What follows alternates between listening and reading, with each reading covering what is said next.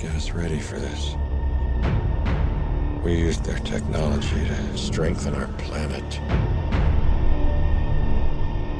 But it won't be enough. I see them in my dreams. They're coming back. I'm just gonna go for the most obvious question first. Yeah, why? Because I can. Yeah. Why is Dr. Okun in this movie? Well, they asked me.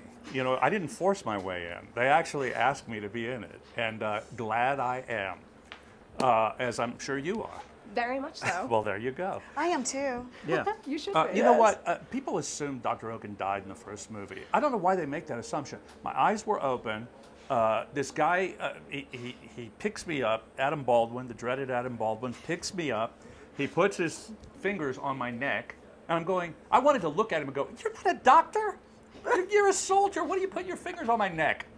You know, but he didn't say anything. Yes. And so, He's back. Cut two, here I am. I was watching the movie on my way here just to inspect that scene, and he does give a look that doesn't definitively say, like, this guy's dead.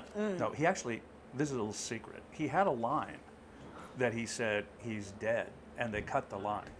They knew, way back knew. then, they knew this was gonna happen. Yeah, they did actually. We couldn't make a sequel without him. Come Are on. you kidding me? You know?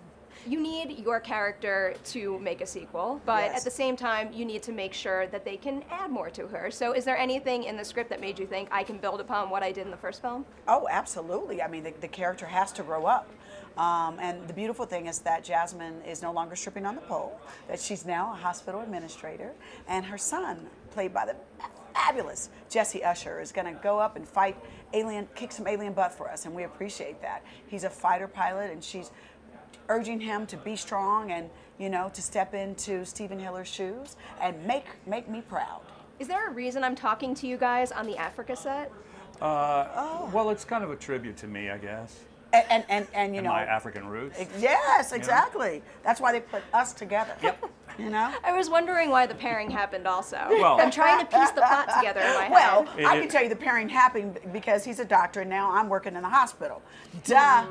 Come on. That's right. And Stay with us here. The Albuquerque air is Exactly. getting to me. that, and no one else would agree to sit with me. So. Did you ever come up with the reason why he ended up working in Area 51 to begin with? And like how long of his life he spent there? Well, yes, but you know, that's all actor stuff. You know, that's backstory. There is a book. There was a pocket book that was the story of Dr. Okun that came out after the movie was released. I don't know what it's called. I think it's called, maybe it's called Dr. Okun or just Okun or something. But they did. They came out with a pocketbook about this character. I mean, I had 30 seconds in the movie, and the book is like, well, I had more than 30 seconds. You were but- great.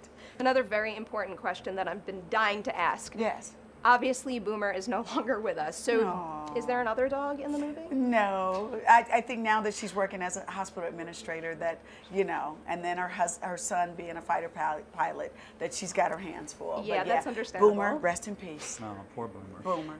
Yeah. Can you tell me a little bit about reuniting with Roland so many years later? Is there anything about his process making the first film versus this one that's really changed?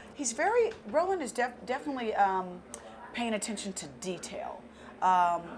In my scenes, like he really made sure that when we recall Will Smith's character, Stephen, that we made sure that he really paid attention to the details of certain props, certain like things. He really is very detail oriented. That's what I found out. Great.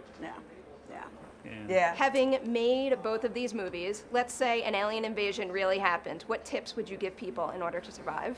Run! Run. That's yeah. Right. Call Roland Emmerich, and he'll tell you what to do.